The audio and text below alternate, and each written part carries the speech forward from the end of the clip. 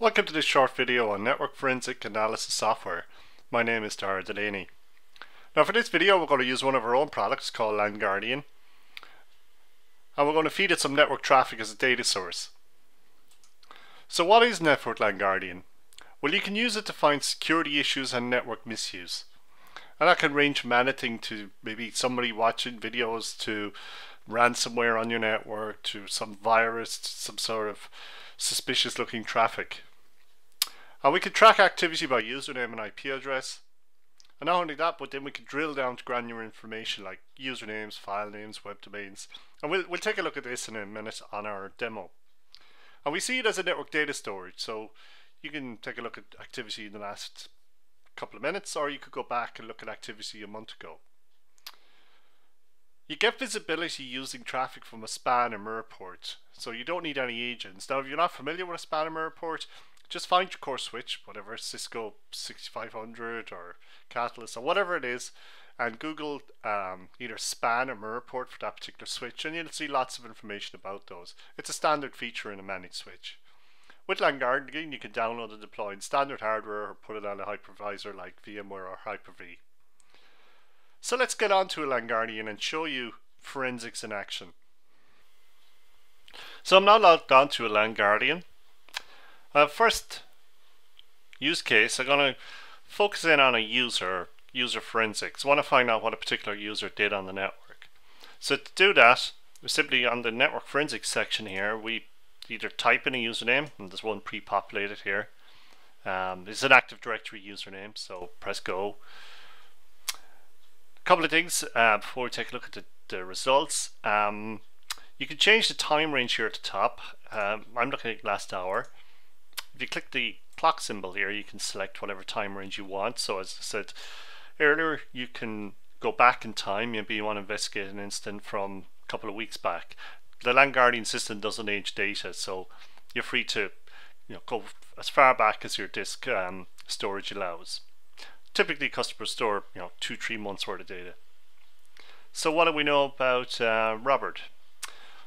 Well, 41% of traffic generated by Robert's devices, whether it be PCs, laptops, tablets, whatever, is Oracle traffic, some encrypted, some HTTP, and then small 1% of other types of traffic. Take a look at the right hand side, we can see what files the user is accessing on the network. So some images here. This is all done passively by analyzing network traffic, so we don't interfere with the file server. This information is captured from network packets. Further down we can see the users running BitTorrent, so they must be downloading something. I may investigate that further. Their system is also generating a network scan, and again I can click on this total and drill down. These are the websites the user's accessing. Now let's just show you the drill down in action. So for example, site here I don't recognize, click on it, and then it shows us here, in fact they're watching Top Gear, so they're streaming a movie onto the network. Anything else of interest here? Nothing else. So basically nothing too out of the ordinary, although the user's running BitTorrent, and there are also some video streaming going on.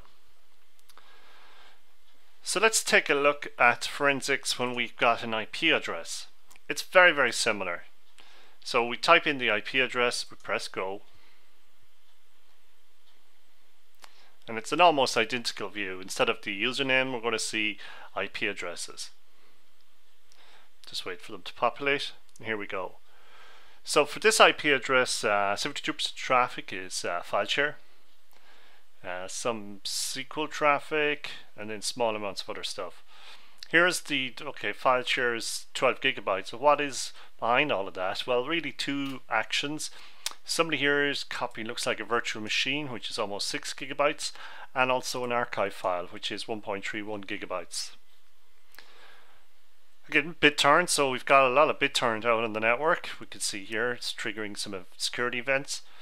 In fact, they're on utorrent.com, so that must be the client they're using. Further down here, we can actually, in the case of BitTorrent, you can see what's called the info hash value here. So if I open that in a new tab, we can see that somebody's downloading Linux, so they're using BitTorrent as a way to get Linux operating system downloaded. Anything else of interest?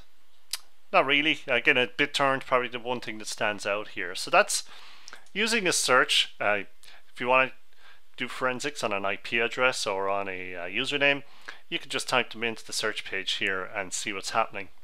Now there are other ways to approach forensics. So if you have nothing to go on, if the network is slow, if you're suspicious about malware on your network, if whatever the reasons are, you don't have a lot to go on, then the search page might not be as useful, because what do you search for?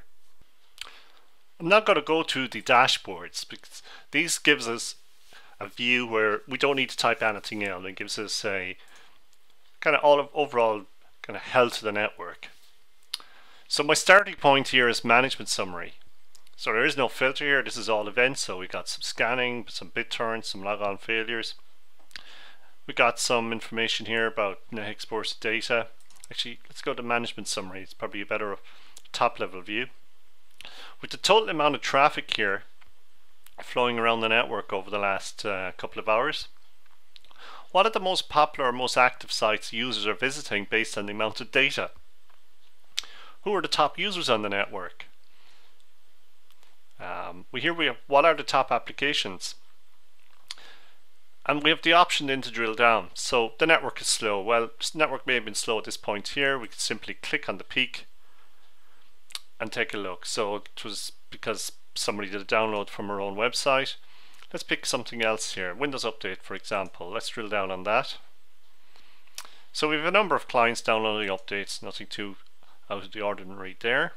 But what we can see is the downloads they're updating. You can even see the patch. So KB 890 830-V456, whatever. So that's the actual patch they downloaded.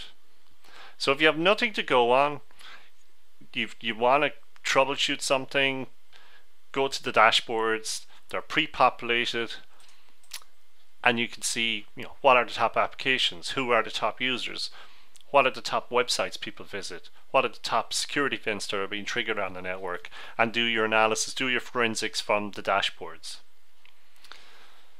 Final thing I want to touch on is that you can zone in on a particular report. For example, we looked at top events, and the reason why you might use a report is that possibly somebody's asked you for a report, you want to send it on to them. So here's a list of all events that have been triggered on this network over the last couple of let's go for the last hour updated. So what we can do here is we can click on email, and we can actually send this report directly on to somebody. Also with forensics, if there's something on the network that you would like to get an alert on, you can do that. Simply mark something like BitTorrent, select the option here to send an email. Now, not shown here, but we can also send syslog. We can send an event via SNMP, so we can send it to your SIM or your syslog collector. So LandGuardian can be your network data store, and it can send information to other monitoring systems or other tools that you already have. So alerting is another important part, not typically associated with forensics, but it could be the reason why you need to do some analysis. You've got an alert about something. So, but this is by no means all of the features in LandGuardian when it comes to forensics, but probably the more commonly used ones, where you search on a username and IP address, or you go into a dashboard and get an overall view of what's happening on the network.